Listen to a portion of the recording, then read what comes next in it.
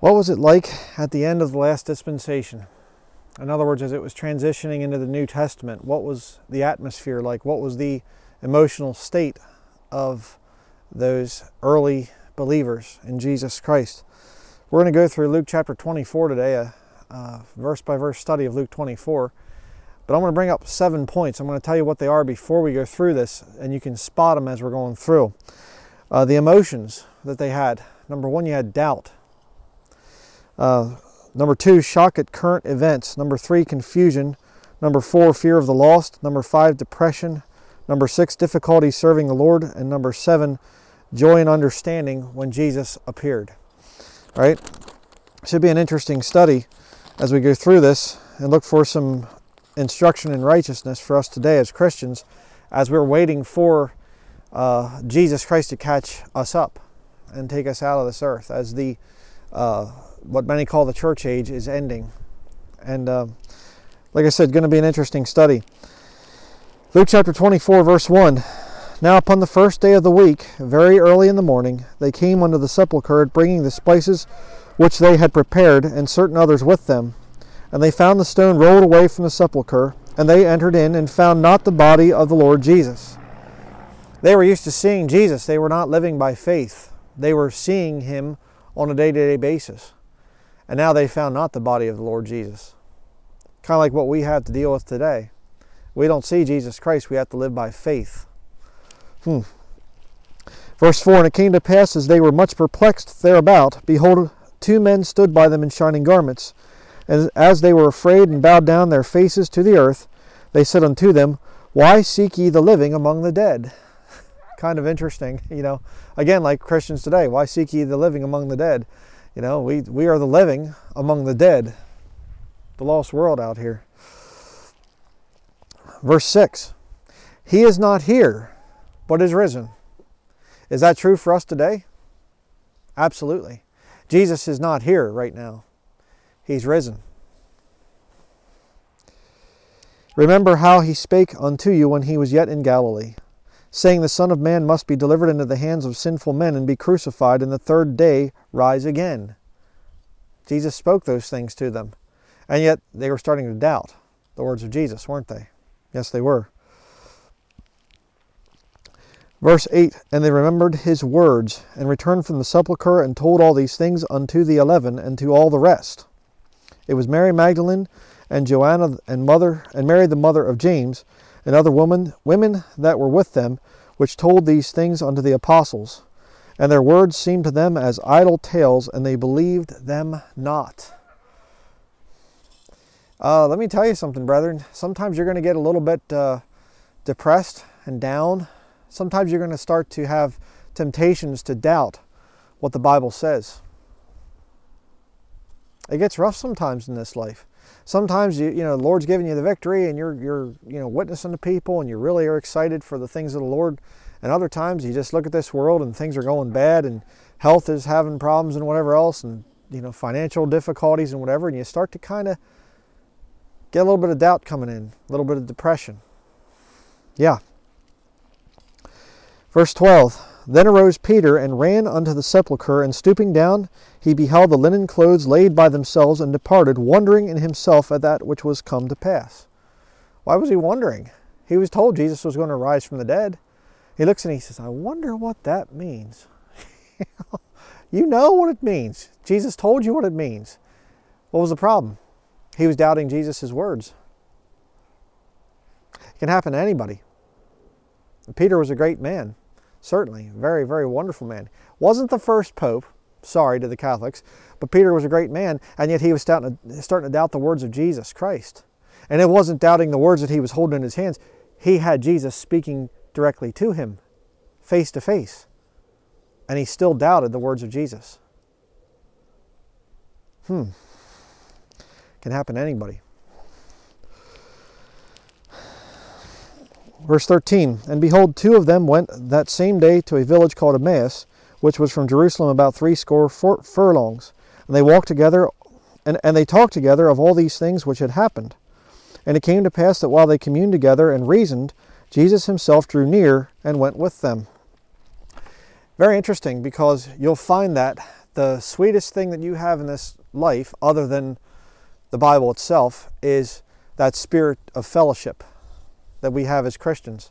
And you get to talk to another Bible believer, and you just start to bring up things that are going on in your life, and things, current event type of stuff, and prophetic type of things being fulfilled, and you're reasoning together. And it's interesting because it says right there, Jesus himself drew near and went with them. That's before they had the Holy Spirit of God living inside of them. All right? This is still all just new things there. You know, they aren't even converted yet. But it's, how about today? You know, how much more so today? The Holy Spirit of God lives within us. So as you're talking Christian to Christian and having that spirit of fellowship, the Holy Spirit's also going to be there to say, hey, and going to give you some feelings.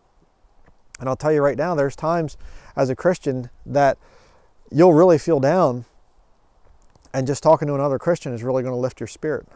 Why? Where two or three are gathered, there am I in the midst of them, the Bible talks about. I condemn church buildings, all right? I don't condemn Christian fellowship. A lot of people try to put that on me, that we're trying to live in a, remote location and we don't want any contact with other people. No, we don't mind contact with other saved believers, but they're just really hard to find nowadays. But let's continue. And we certainly love to fellowship with brethren. Absolutely. Verse 16, but their eyes were holden that they should not know him. Very interesting. And he said unto them, what manner of communications are these that ye have said, or that ye have one to another, as ye walk and are sad? See the sad there? They're depressed. And the one of them, whose name was Cleopas, answering said unto him, art thou only a stranger in Jerusalem, and hast not known the things which are come to pass there in these days? And I love Jesus' response, classic here. And he said unto them, what things? He knew. They were talking about him. They're talking about him, his death on the cross, and he was buried, and they didn't understand the resurrection, even though they're seeing it. And the angels are there telling him he was supposed to rise from the dead the third day. And here he is, he's walking with them. And, Jesus plays it cool, and he says, what things? He lets them hang themselves, in other words. Verse 19, and they said unto him concerning Jesus of Nazareth, which was a prophet, mighty in deed and word before God and all the people. They saw the deeds that Jesus did, in other words. Verse 20, and how the chief priests and our rulers delivered him to be condemned to death, and have crucified him.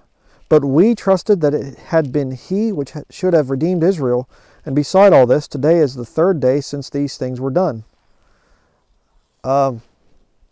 But we trusted that it had been he which should have redeemed Israel?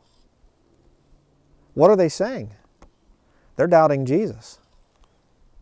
Hey, he died on the cross just like he said it was going to happen, and he was buried, but we're kind of a little bit upset because we thought he was the one. I'm not so sure now. Did you ever get there, Christian? Do you ever get to the point where you actually start to doubt the Bible? And you start to say, maybe some of these post-trib rapture arguments are kind of convincing me a little bit, and maybe the Bible, maybe dispensational teaching is false, and maybe, I don't know, maybe is there really a God? What are you doing? You see, I believe as this dispensation is ending, the Old Testament there is ending, that the Old Testament technically ended with John the Baptist. Law and the prophets are until John, and since that time the kingdom of heaven is preached, You have that there, that little time period there, period there where Jesus Christ is on the earth. But at the end of that thing, Jesus dies on the cross, and it brings in the New Testament. The New Testament begins with the death of the testator, according to Hebrews chapter 9, right, verse 15 through 17. You can read that. The New Testament doesn't begin in Matthew chapter 1. Very important to understand. But you have this time period where things are ending, things are starting to change, and what happens? They're feeling, hey, what we're doing right now is about to change. It's ending. And they're kind of confused. What should we be doing? I don't know. Christians in the past would have fought.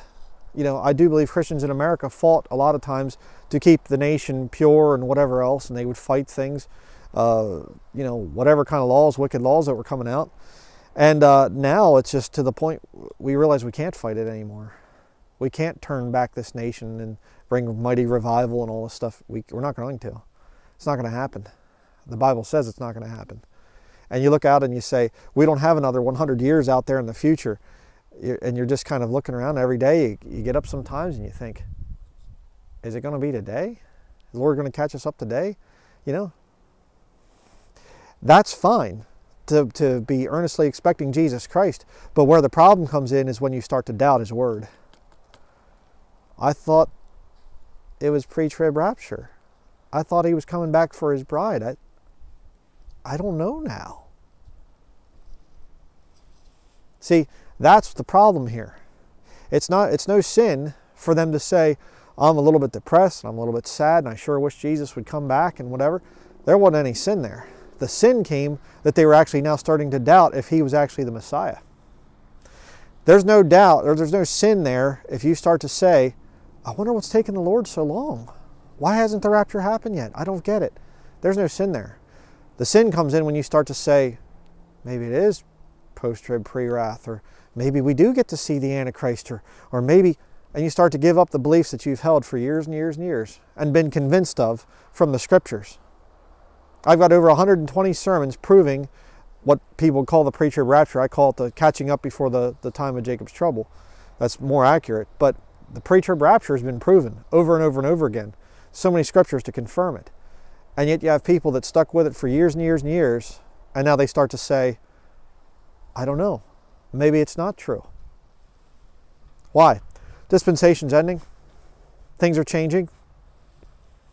You know, and you kind of start thinking, what part do I play in this world? You know, there's not much for me here. You know, John the Baptist says about Jesus, you know, he's talking in one times and he said, I'm a friend of the bridegroom. You know, and he said, He must increase and I must decrease. Yeah. Guess what? The Jews over in Israel must increase. They're coming on the news more and more. There's more and more stuff about them. The hatred of the Jews in this nation is increasing. And the body of Christ is decreasing. And as we're decreasing, we're getting stronger. Because now the fakes are starting to fall away, right and left. Those that have the spirit of Antichrist, they went out from us, but they were not of us. For if they had been of us, they would no doubt have continued with us. Yeah. I can't tell you how many people I once thought were saved, and now I know now they're definitely lost. They've just totally gone off the deep end. Yeah. But you can't let that get you down to the point where you start to deny that Jesus Christ is going to catch us up. You start to deny what you've been taught and been assured of in the Scriptures. But let's continue. Verse 22. Yea, and certain women also of our company made us astonished, which were early at this sepulchre. And when they found not his body, they came saying that they had also seen a vision of angels, which said that he was alive. And certain of them which were with us went to the sepulchre, and found it even so as the women had said, but him they saw not. Are they living by faith or by sight? They're wanting to live by sight. And it's ironic because they're literally talking to Jesus and their eyes aren't understanding it's him. Jesus is trying to teach them a little lesson there. You're going to have to live by faith. But what's Jesus' reaction? Verse 25. Then he said unto them, O fools and slow of heart to believe all that the prophets have spoken. He rebukes them. Ought not Christ to have suffered these things and to enter into his glory? And beginning at Moses and all the prophets, he expounded unto them in all the scriptures the things concerning himself. Jesus fulfilled a lot of the prophecies of the Messiah that's coming. They're waiting for the Messiah. Jesus fulfills it, and then they're saying, I don't think he was the Messiah. That's a problem. You say, wait, you said he fulfilled a lot of the prophecies? Don't you mean all? No, because a lot of those prophecies are going to be fulfilled at the second coming. The Jews rejected Jesus Christ at his first coming. But when he comes back at the second coming, after the book of Revelation, after the time of Jacob's trouble is completed, then he brings in the new covenant. And all Israel is saved at that point in time. Again, I've done other studies on that. But let's continue. Verse 28, And they drew nigh unto the village, whither they went, and he made as though he would have gone further. But they constrained him, saying, Abide with us, for it is toward evening, and the day is far spent. And he went in to tarry with them. Interesting, because Revelation chapter 3 ends with, if any man, hear my voice, and hear me knocking, essentially. I'm paraphrasing here. I will come into him. Personal fellowship. Personal relationship. Not religion, in other words. Verse 30. And it came to pass, as he sat at meat with them, he took bread and blessed it and brake and gave to them. And their eyes were opened, and they knew him, and he vanished out of their sight. I thought that was kind of an interesting little thing there. He vanished out of their sight. Kind of like what's going to happen to us soon. The day is going to come when we're going to vanish out of people's sight. Rather interesting. See, because we're part of the body of Christ.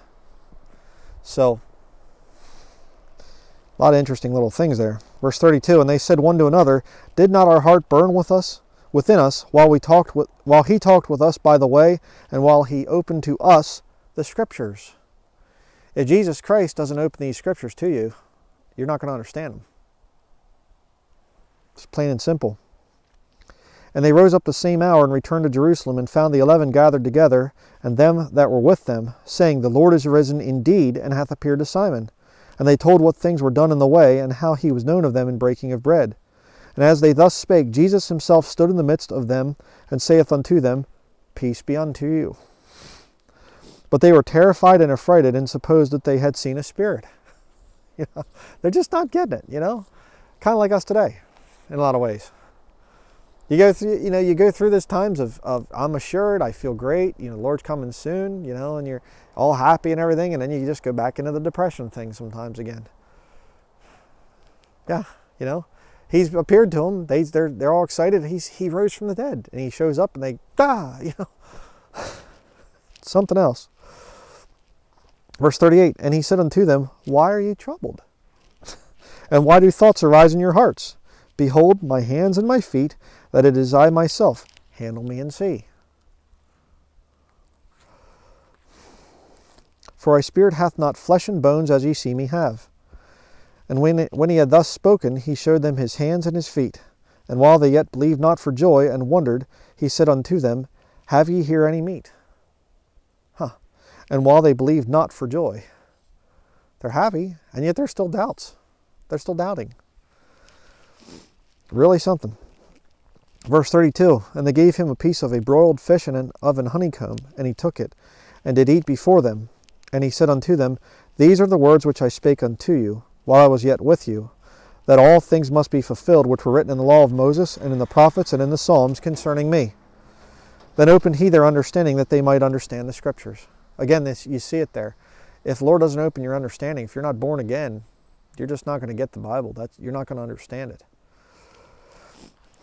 And said unto them, thus it is written, and thus it behooved Christ to suffer and to rise from the dead the third day, and that repentance and remission of sins should be preached in his name among all nations, beginning at Jerusalem, and ye are witnesses of these things. If you're not preaching repentance as part of your gospel, you're not saved. Verse 49, and behold, I send the promise of my Father upon you, but tarry ye in the city of Jerusalem until ye be endued with power from on high. And he led them out as far as to Bethany, and he lifted up his hands and blessed them. And it came to pass, while he blessed them, he was parted from them and carried up into heaven. And they worshipped him and returned to Jerusalem with great joy, and were continually in the temple, praising and blessing God. Amen. And of course, they were there in the temple early on, the Jewish temple, because the Jews were given another chance. After Jesus rose from the dead, they're given another chance to accept him as their Messiah. That's what the book of Acts is about. Transitions from going to the temple and the synagogue there and dealing with the Jews to now dealing with the Gentiles. And years and years and years, those Jews are given another chance. They rejected him again. That's why they were there in the temple. Doesn't mean it was First Baptist Temple or something like that. Okay, you got to get a hold of that. But interesting, and it came to pass, verse 51, while he blessed them, he was parted from them and carried up into heaven. Who was he parted from? Jews. What are we as Christians? We're members of the body of Christ. The day is going to come when we will be parted from them, those Jews. The Jews that are living all around the world and things, but a lot in Israel. What are we supposed to do? He blessed them. You know, we're supposed to be a blessing to the nation of Israel. It just comes as a natural thing when you're saved, when you're born again. You want to have a blessing on those people over there. It'll grieve your heart when you hear them say all kinds of nasty stuff about the Lord Jesus Christ. We don't deny that. I don't deny, well, they don't say anything bad. They don't hate Jesus. Well, they hate Jesus. A lot of them do, these rabbis and things. They hate Jesus' guts. And it should vex you. It should upset you. Like seeing a good friend going the wrong way, you know, that friend is going to be punished. The vast majority of Jews are going to get killed in the time of Jacob's trouble. They have some real bad stuff coming to them. That should upset you as a Christian. You shouldn't take joy in that. You shouldn't say, I can't wait for them to be destroyed and whatever else. You should bless them right up until the time we get caught up. We part from them. I just wanted to make this study just to encourage you out there as Christians. I know I've been through some times, and I've written back and forth and talked to you and whatever else, a lot of you, and it just, those days come up where you just think, how can I keep doing this?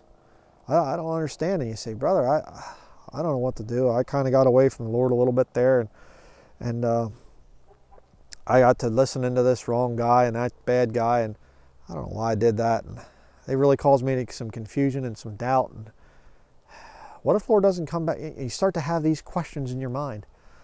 Why? I believe because the dispensation is ending. We're not going to be here much longer. Could be years yet. I have no idea. But the whole point I'm trying to make is we're not going to be seeing mighty revival. We're not looking and saying, wow, things are just going to get better and better for the church. Well, not on this earth, they're not going to. Things are going to get better and better for the church in the sense of we're going to get to see Jesus Christ before real long. But as far as massive revival and getting all kinds of work done and bringing America back to a godly nation, nope, not going to happen. It's not prophesied to happen. Okay? There's a falling away that happens. That's prophecy. The time comes when they will not endure sound doctrine. There you go. Some shall depart from the faith, giving heed to seducing spirits and doctrines of devils.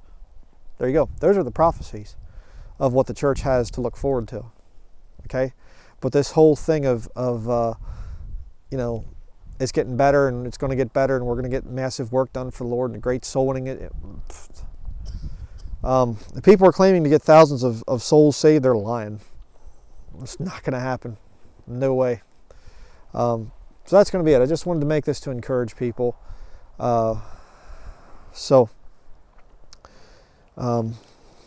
This is actually the depth of snow here, by the way. This is not piled up. This is how much snow we have just here, backyard. So just anybody that was wondering, you know, yeah, we get a lot of snow here. But I do hope that this has been an encouragement to you. Stand by the book. When those doubts start to arise and you start to say, I wonder, are we really going to be leaving before the Antichrist shows up? Yes. It's been proved, it's been confirmed for many, many years. I've preached on it, many sermons. Is the King James Bible really God's perfect word? Absolutely. Don't let the devil get you down. Don't even waste your time on these false prophets out there that go against this book. Do we have eternal security? Yes. You know, go down through the list. Is salvation really does it really produce a changed life? Yep. Do you call upon the name of the Lord to be saved? Yes, absolutely. Don't let the devil's minions try to sway you from that stand. So that is going to be it. And I thank you very much for watching.